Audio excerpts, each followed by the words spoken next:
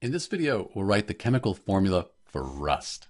So most commonly, when you're asked to write the chemical formula for rust, it's going to be Fe2O3, and that's iron 3 oxide. This 3 here in the iron 3 oxide, that means each of these irons, there's 2 of them, is going to be 3 plus. Oxygen is always this 2 minus, so 3 times 2 minus is 6 minus, 2 times 3 plus, 6 plus. That's why we have the formula Fe2O3 for iron 3 oxide. But when we think about the chemical equation that leads to us having this rust, this Fe2O3, that looks like this. We have our iron, or we have iron in some metal like steel. We have oxygen, we have air with the oxygen in it, and then we have water involved. And these are necessary for rusting to take place.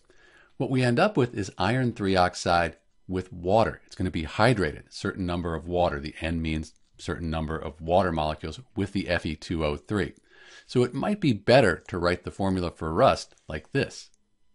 This dot means that these waters, this is a hydrated form of Fe2O3, and the N here, that means that it'll be a different number depending on the conditions.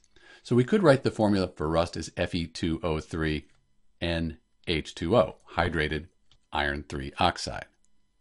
The process that gets us from the iron, solid iron, to this iron 3 oxide, this hydrated iron 3 oxide, is a little bit involved. This is an electrochemical process. There's a link at the end of this video that really details that process if you want to know more. But in answer to our question, the formula for rust is Fe2O3. You could write it Fe2O3 NH2O as well to show that it's hydrated. This is Dr. B. Thanks for watching.